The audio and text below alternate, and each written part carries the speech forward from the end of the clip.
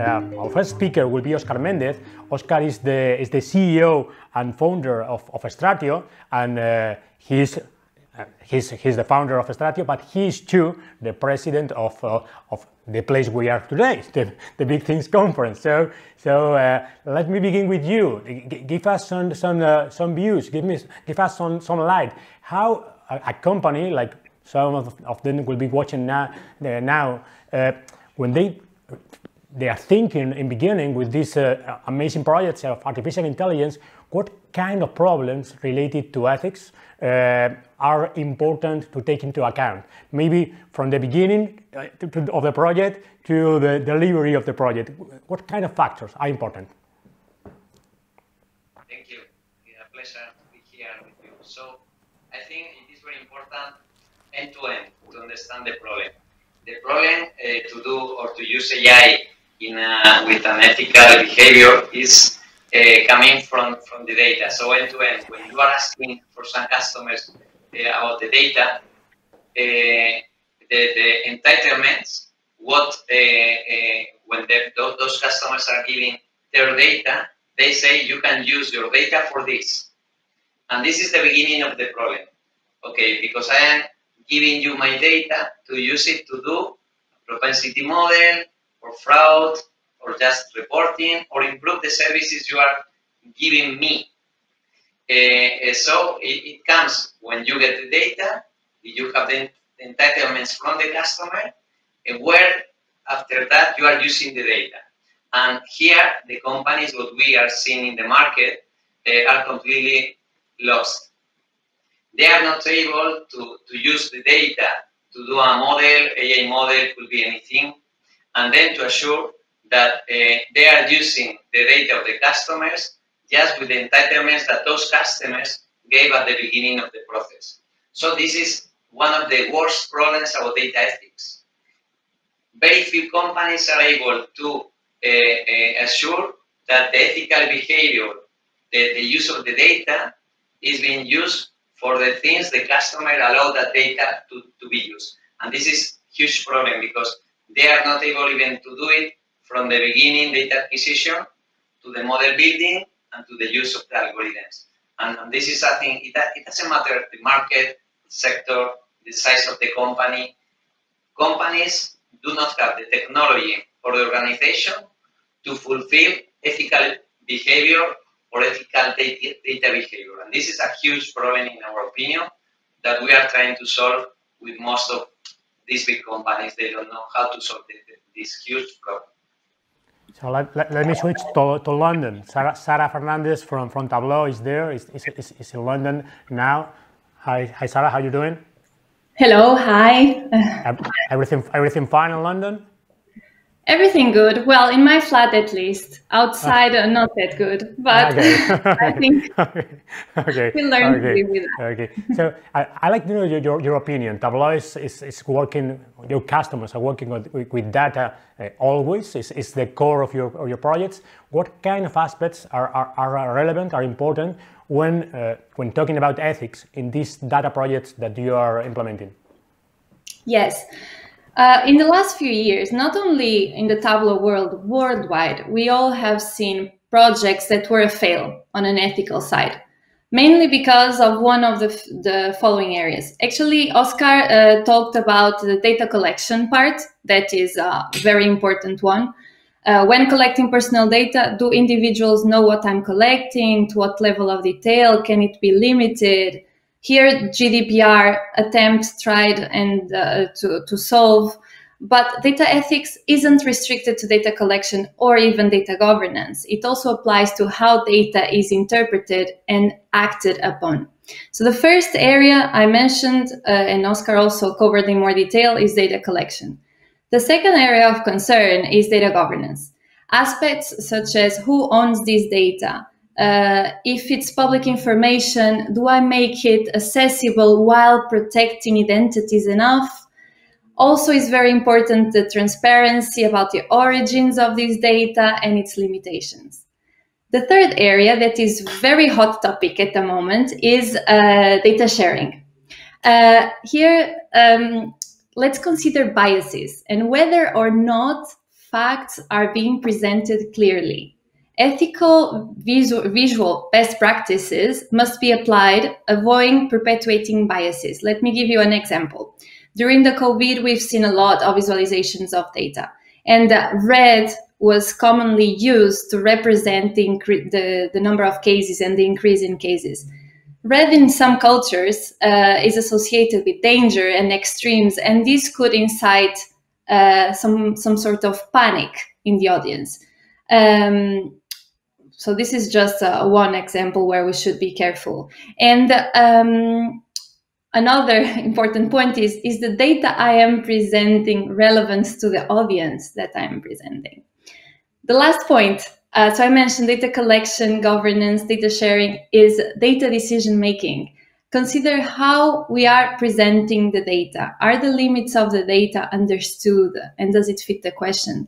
Sometimes data can be quite deceptive. So in conclusion, both ethics and philosophy provide a process for looking into potential value conflicts. And most companies already have in place ethical codes that regulate how they operate their business. These ethical codes must be and are being extended to data. And here, technology can be an ally on extending and implementing ethical rules to data. Okay, so thanks a lot. It's important for all of you to keep the microphone open all the time, so the people from production will be using this. But it's important to keep the microphone always open. One of you, I didn't say who, it's closed, so please open it. Okay. Let's continue the conversation. José Luis Flórez was here yesterday giving an amazing presentation. I'd like to go a little bit beyond the data, because in an artificial intelligence project, there's much more things than data, and the impact can go beyond and have an impact in the future of employment and in very different factors. From your perspective, companies are beginning to be aware of these data ethics, but are that aware of these no data related topics but that have an impact in ethics, like many different roles? What's your opinion? Yes, I think they start to be aware of that because of the news, basically, because we have news about problems in terms of bias, in terms of fairness, in algorithms created and used by very big companies like Amazon, like Google, and so it has a quite a big mediatic impact. And as a consequence, yes, I think they are more concerned and more aware about where are the dangers and the problems with the use of AI on data. I think one of the problems we have is there is not, let's say, a common methodology, a systematic methodology that is followed by all the data science teams in all the different companies. Even in the same companies, there probably is not the same way they approach the problems now as the way they approached the problem 5 years ago. And it's quite difficult to keep a governance, to keep an accountability on the processes. So I would say that there are some challenges that we have to cover if we want to have some degree of control over the result of the AI. But I think the executives should start realizing the potential threats and problems that they can face with the AI. Yeah. Okay, I think it's important, this vision. I'd like to ask Louvere, Walker-Hannon. I don't know if I pronounced your name properly. Is Louvere something like that? Yes. So the first name is Louvere. Okay, yes, okay. Okay. Thank you. What's your opinion on this? It's changing the vision that companies have about these topics related to ethics. What's your vision? Yes. So, to add on what was just said, one of the themes that I think of and many people in my company think of is to be able to think about this in a broader context. So from my company's perspective, we're thinking about two topics. So verification and validation for AI, which entails considering the topics of and researching the topics of interpretability, explainability, robustness, and certification, where for some of our customers that may relate to their models possibly versus their data. But speaking of data, also taking into consideration data privacy and also the amount of rigor and trust that's applied to many of those topics, whether it's the models or the data. There's also another theme that my company considers, it's responsible AI, and connected to that you have the topics of fairness and bias. So one of the key areas where Mathworks hears about responsible AI, pardon me, is mainly in computational finance, where this tends to arise where decisions are made related to human beings, related to people.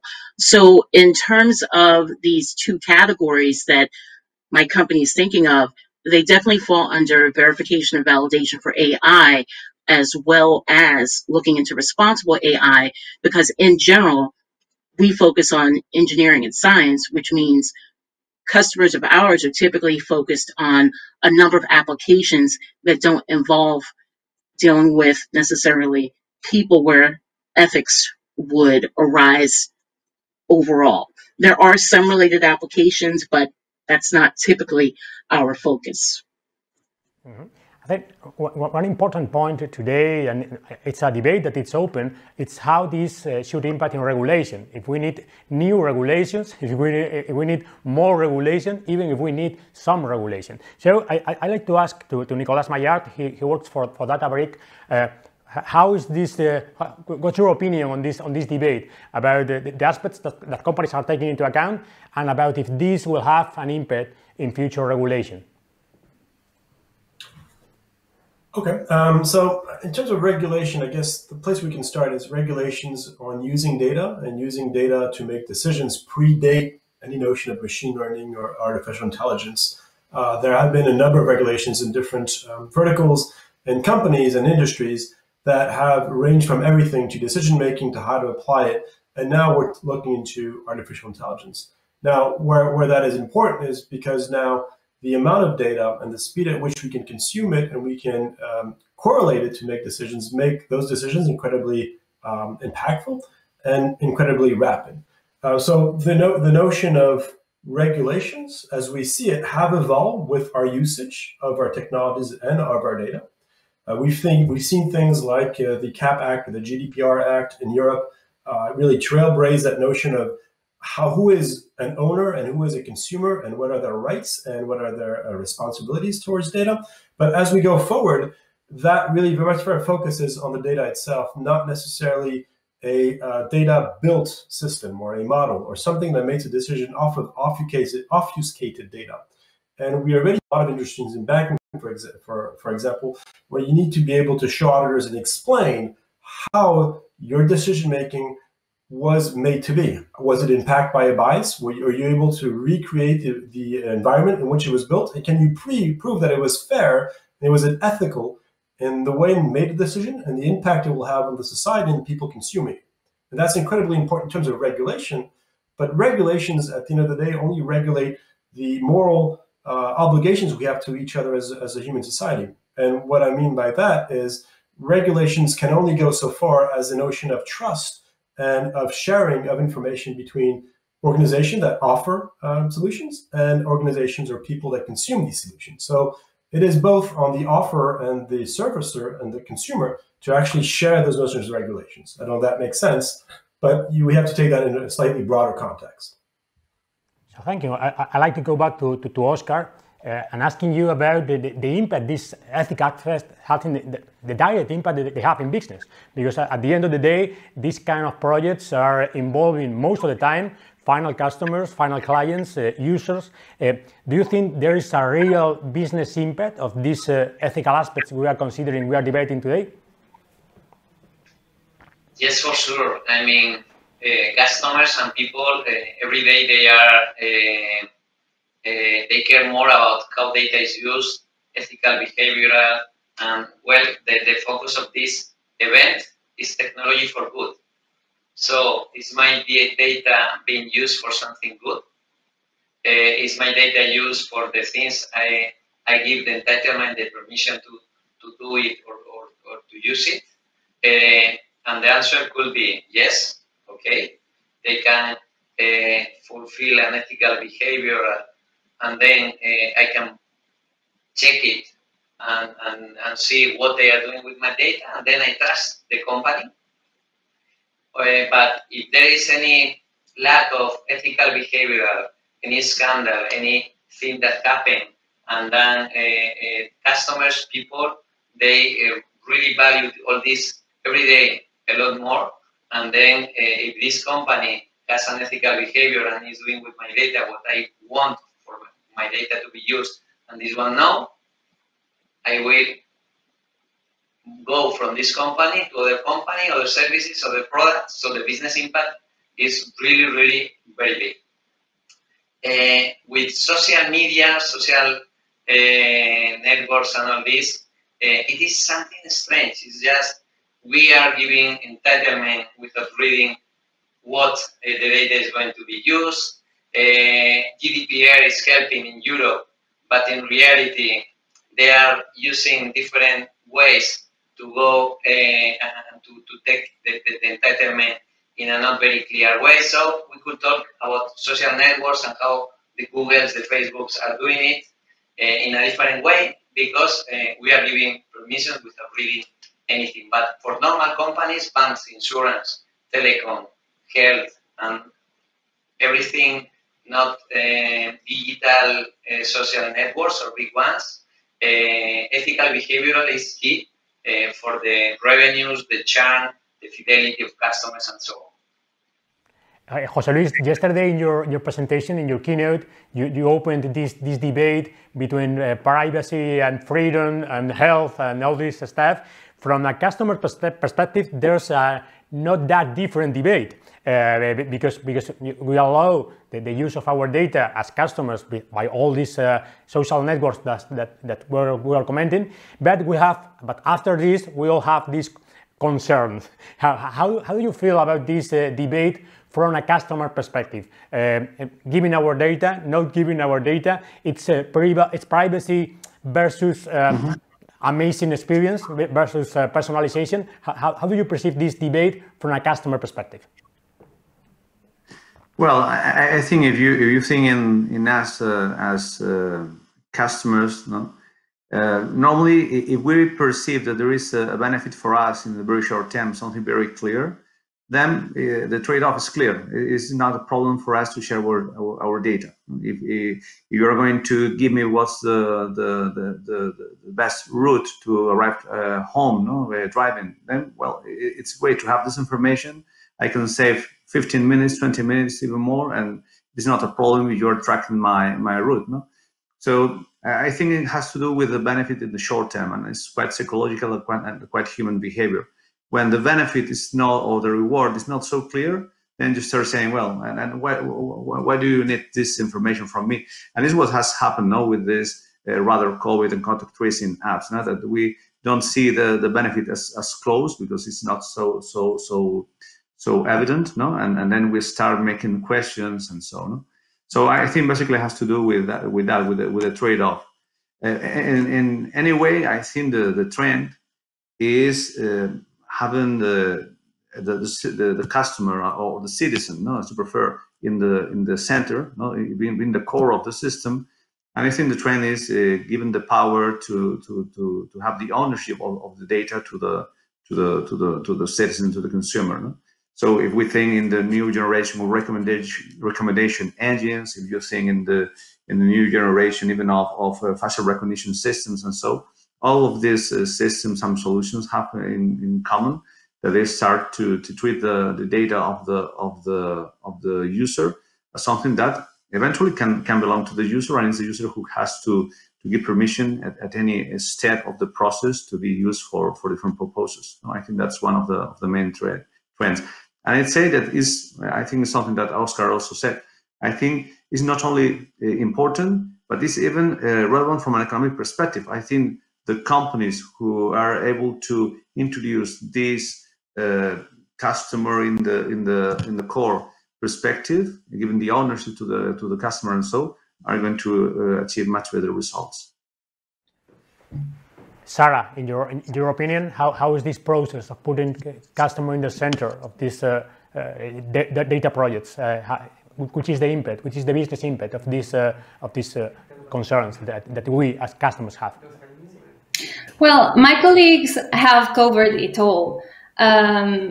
consumers care about ethical codes, and they will stop buying from companies if they don't agree with their ethical codes or if they don't have visibility. So I think, and I speak for myself, I spend hours looking for company values and their ethical codes, and if I don't find anything, I rather don't go ahead with my purchase. So I think this is more and more important. Companies to provide visibility of their human rights policies, sustainability values, company values, etc., etc. But I'm fully in line with what have been said previously. Let's try with Ross Perez, Snowflakes. I don't know if you can hear me. Now, Ross Perez. Ross, can you hear me? Well, I don't think so. We have some kind of problem with the audio of Ross, because I can hear him, but I think he is not hearing me. No? Well, I go back to Louvere about these topics that we were commenting, about these customers involving problems that we were commenting. In your opinion, in your vision, what can we do as now, not as a customer, as a company, to give customers answers about these concerns? One of the biggest items that I like to point out first, before I even fully answer, is, from a Mathworks perspective, we provide tools for customers to build AI systems. And one of the biggest themes that I like to point out is, we help support customers with their various AI-related applications. And in regards to ethics and being involved as a company, one of the biggest themes that I've seen emerge is, we are also, in essence, seeking guidance. So often these general guidelines or frameworks are being discussed in terms of regulation from industry bodies, such as in finance that was previously mentioned, as well as the FDA for medical, FAA, and then yet to be determined for autonomous vehicles and many other applications. So we're looking to see in the kind of medium term or short term what's happening in terms of these industry bodies and what they're recommending, but in the longer term to see what happens in terms of policies that are very similar to what we're seeing with data privacy regulation in the EU, and to see what happens in many other parts of the world to help get this information for a framework that we can also use. And that's not just in terms of what the customers are building in terms of AI systems, but also in relation to ethics as well. Also looking to see what general ethics standards we can also help customers implement and hopefully test as well as a part of their applications. So thank you. I think now Ross can hear me. Hi, Ross. Hello. Oh no, I think we have a real problem with the sound there. Let's make another try. Now, Ross. Yes, I can hear. Yes, I can hear. A little bit better now. Well, we lost you in the conversation, so I'd like to know your opinion about this topic we were covering just now, which is the real impact that these ethic-related problems have in real business and in our relations with customers and clients. I'm sorry, I can't hear you. You can't hear me? I can hear you, but it perhaps... Yeah. Okay. Can you hear me now? No, he's not hearing me. We are trying to solve it. Well, I'll go for the next question because we don't have that much time, so we'll do our best to recover you, okay, in a few minutes, because I hear you, but I have the feeling that you don't hear me. No.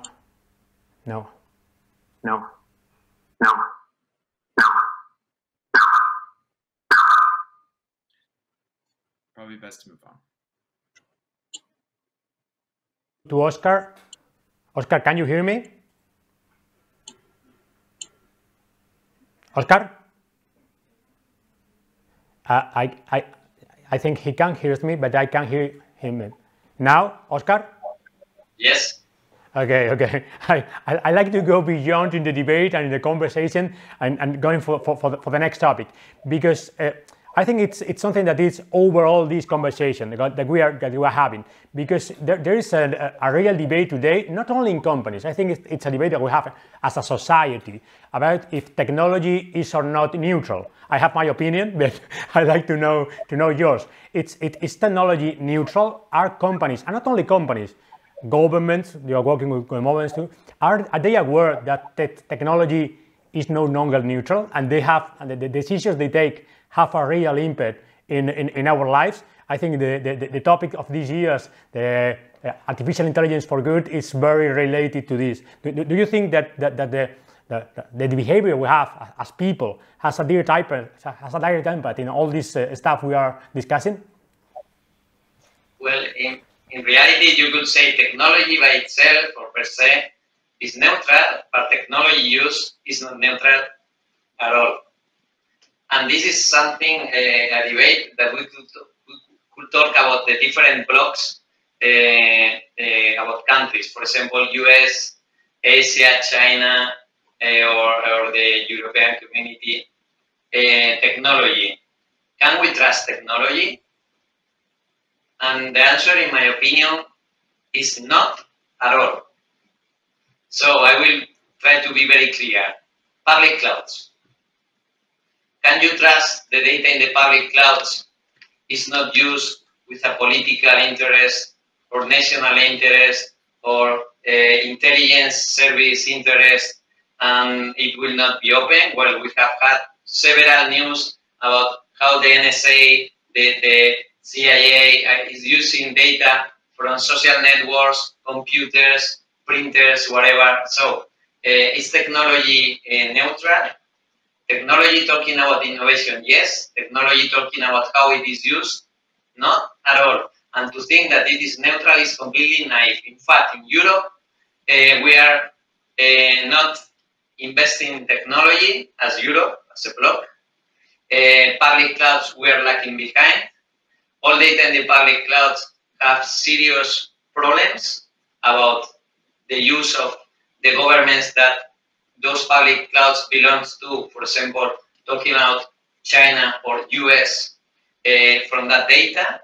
And then, and Europe is completely lost about this, about technology investment, public clouds, cryptography, where is your data, social networks. So this is a big problem.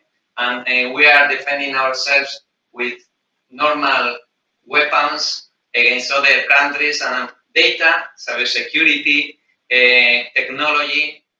The third worldwide war will be fight using technology. And we are relying on technology that does not belong to Europe. And this is a big problem, talking in a very global way.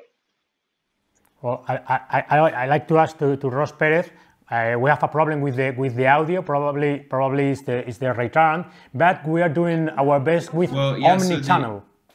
Yeah, go ahead.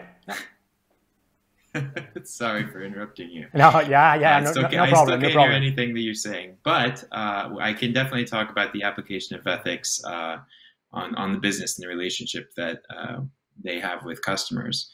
And I think one of the bigger questions that we see at Snowflake when our customers are dealing with this is across a couple of different questions. Of course, how are we looking at the way that information is collected and the bias that might be applied as we're looking to use that data in analytics going forward. And you you can definitely see that the way that you talk to your customers and the way that you communicate with them is incredibly important. So sharing data, can definitely be a way that, we can bring up a lot of ethical considerations with sharing data, because obviously, there's certain regulations around the way that we share data, and particularly with partners and with customers and back to them. So, we really have to be thoughtful about the way that, we're sharing data, and are we using technology in a way where, or does our technology enable us to share data in a way where we can properly, obfuscate the right fields and provide that data in a really sensitive way. So there's definitely some complications with all of that, but it's something that I think most organizations are finding their way around. And as it becomes easier to share data between organizations, the relationship with the customer is going to become, even better. And I think, the ethical application of that sharing of data is incredibly important. And it's all about having the right tools, and also being thoughtful about the way that we apply them. So thank you, Ross. Let me tell you a secret. We have a problem with the audio of Ross, so I'm writing him the questions in WhatsApp. So this sound that was over there is the result of this. We have only 5 more minutes, but I'd like to ask Sara about going back to this question of technology neutrality. What's your vision on this? Is technology neutral any longer? This is something from the past. In the future, there will be no that. So I'd like to know your opinion on this. Data technology in specific is a force multiplier. And a great example is that insights-driven organization will grow at least 7 times faster than global GDP. But equally, technology can be misused. And of course, Óscar was saying this before, people play a big role here. And let's remember ourselves. Today we have so much information that the challenge is to identify what is fake and what is true. And let me give you an example, very relevant in these COVID times. Johns Hopkins posts frequently updated COVID cases data, and Tableau back in March launched a COVID-19 resource hub with the same data, but reshaped for use in Tableau. These public data sets are very useful for public health professionals, authorities, etc. They make data from multiple data sources easy to use and can enable quick development of visualizations of local cases, etc. But at the same time, let's be honest, the stakes are high around how we communicate about this epidemic to the wider public. Visualizations are powerful for communicating, but also can mislead, misinform, and create panic. We are in the middle of a complete information overload with hourly cases, updates, and endless streams of information. And epidemic data isn't a data set to play with just to have something to show off on Twitter, right? For this reason, Tableau had the need and decided, it was a people decision, to create a list of considerations for the users of this data set. We asked the users to consider if what they are creating serves an actual information need to the public. Does it add value to the audience and uncovers new information? If not, perhaps the analysis created should be for their own individual usage. So thank you. I will close this panel with Nicolas, with your vision on this neutrality, but thinking a little bit more in the future. So it's, in your opinion, I think it's not easy to give answers about the future, but you're closing the panel, so the future is yours. What do you expect from the future and from this neutrality and this ethical aspect we're talking about? All right, so thank you for entrusting me with the future. I'll try and take good care of it as much as I can. No, seriously, I think everybody has said it. Technology by itself is neutral in the sense that your previous speaker in the previous talk that I was watching out from JP Morgan expressed it. Technology is a way to enhance humans' decisions, but it needs verification from humans, continuously predicting and getting feedback from human to make better decisions, to make better usage. So the technology is neutral. The usage is very impactful, and hence not neutral, at least as unneutral as who the people are that are using it for whatever end. Then, since you mentioned the future, not being neutral, being impactful could also be useful. It can also be really geared towards beneficial usage for the community or for the society. From that perspective, we've just last weekend, 2 days ago, Saturday, we were doing with Databricks a very big climathon hackathon with a number of insurance companies and another climate ONGs all around Europe to try and get a better understanding of how these different models would impact, how the different climate will evolve, what are different actions that society could be taking, or different ways that we could model and better understand how this would go. And this is a very simple example. Of course, it is simplistic and meant to be very naive in nature in the way I express it. But from that neutrality perspective, just to take the other side, where I agree that technology is always a competitive advantage, and it could be used in the wrong way. It can also be very much used to help us get a better grasp on the understanding of our context and maybe shaping the way in which our society is going to develop itself and also organize itself going forward by giving us a way to not only make decisions based on a limited number of events that we as humans can take in, but probably a much larger number of events that machines can probably help us understand and digest much better to try and take decisions that are much more complete, and from that perspective, maybe even more impactful. So I'll try and leave you with a note of something as positive of a use case as I can find for technology. Okay, good job, Nicolas, because it was not an easy question. So thank you to the 6 of you. Sorry because we have a small problem with the audio. So sure, next time will be much better. So thanks to you, 6 of you, and for the rest of the people, we'll be back in 5 minutes with